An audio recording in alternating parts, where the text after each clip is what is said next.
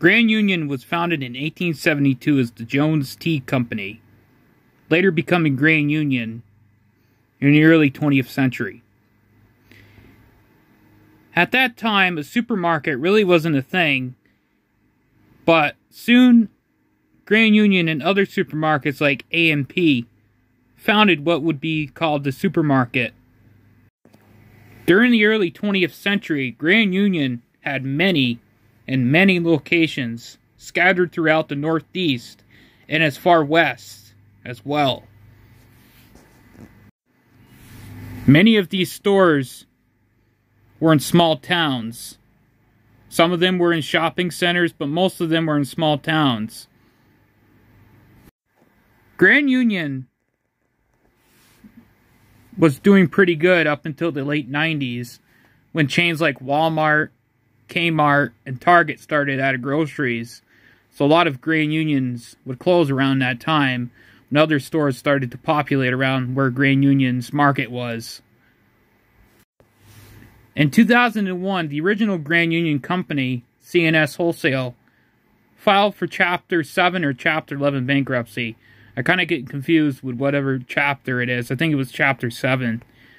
And all Grand Unions went out of business at that time. Tops would acquire Grand Union, most of the stores, in 2001 when Grand Union went out of business completely. Most of the Grand Union locations were converted to Tops. Some locations were closed completely.